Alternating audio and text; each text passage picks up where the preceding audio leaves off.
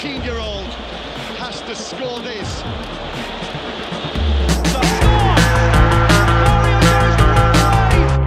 There's no dogs on at the Emirates, is there? Oh, give me that!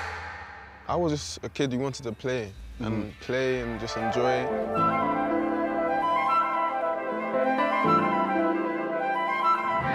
He's fine, obviously. He got kicked quite a lot again, but he's going to have to deal with that.